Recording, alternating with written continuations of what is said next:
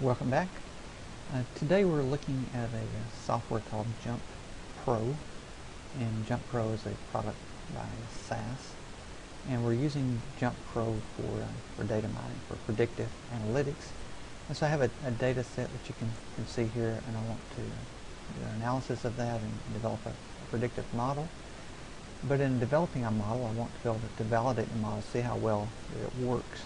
And to do that, we need to create a column that's a validation column that has three different categories: a training, a validation, and a test category.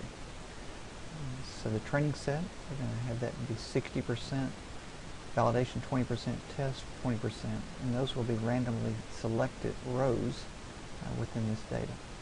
So let's create that validation column that we can then use later for doing our analysis.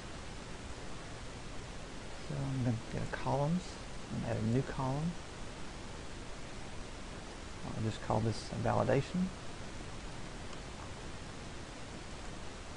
It's numeric, and then nominal, and then the data is random, and it's a random indicator data, values 0, 1, and 2, and I'm going to use those proportions of 60%, 20%, 20%, and I have these values 0, 1, and 2 that are going to be nominal values. It would be more convenient if we could really refer to those with the text name, training, validation, test, rather than the 0, 1, 2. So we're going to add column properties here and value labels.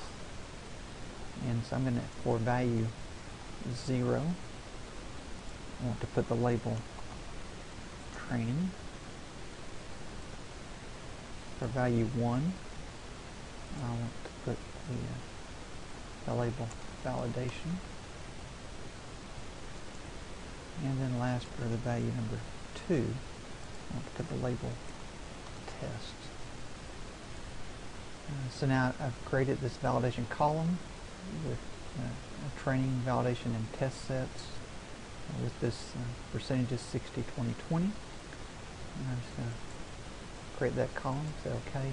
And now you can see I have this validation column, and then we can use that for what we'll do in a later video. That's it. See you next time.